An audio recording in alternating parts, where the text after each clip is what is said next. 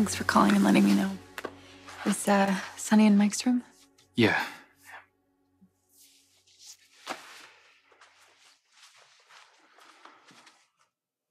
I was with her when you called, so I gave her a ride. I'm really sorry about your grandfather. Thank you for bringing Brook Lynn. I think it's gonna do my dad a lot of good to see her. Good. I know Brook Lynn's in this big fight with Ned, and she's too prideful to accept any help from the Quartermains. But I'm just worried about her being by herself right when she got out of the hospital, so... Did she say anything to you about what her plan is, or does she even have a place to stay? Actually, I think she's gonna crash with me. After... I want to thank you for everything you did for my dad. Every time you would visit and sing, he'd light up like a kid.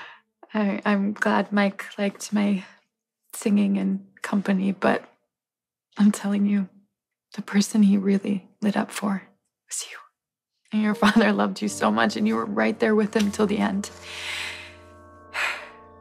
You did good, Sonny. You did so good.